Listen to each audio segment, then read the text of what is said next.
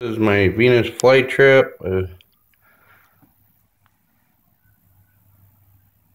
There's a littler one. I transplanted into here. It's growing off to the side of this one, so I transplanted it into this one.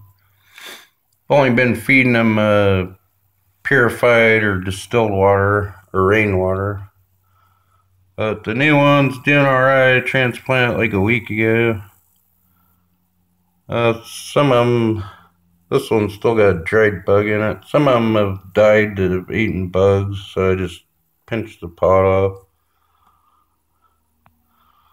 But that one's doing pretty good. I transplanted a week ago and it's not dying, so I just made sure it was really wet. Only use bottle water, purified or distilled, or spring water maybe even.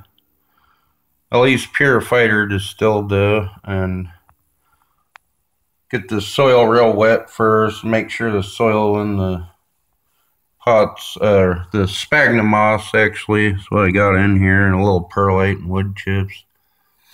But make sure it's wet, real wet in both pots before transplanting it, and then try to separate them, and then without pulling the one out to leave in the pot. Like this one, I just pulled the littler one away from it and out, and then put it in this other pot, and then put some more sphagnum moss around it and watered it afterward, and pushed this one back in place and watered it some, and they seem to be doing all right.